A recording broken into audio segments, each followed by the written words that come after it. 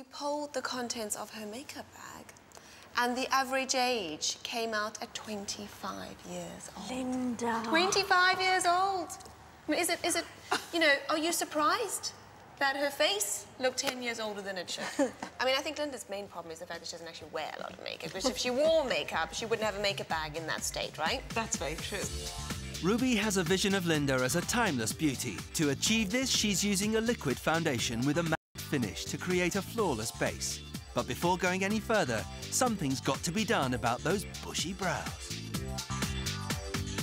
OK, now that those brows are groomed, let's start with some shadow work. I'm just using a pale colour just on your brow bones.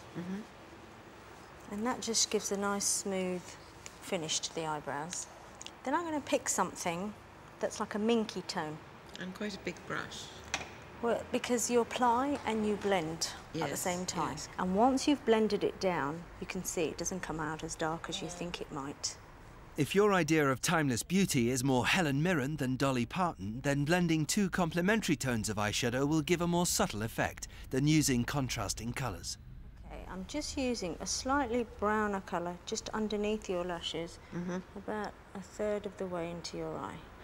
And the reason I do that is sometimes people want a lot of definition just from the mascara, but you can't always get that from the mascara. So if you give a little line, a little help, it allows that mascara to look defined.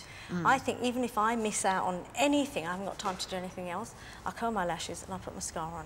It makes your eyes come out. So are you saying if you do nothing else, never leave the house without mascara? That's exactly what I'm saying.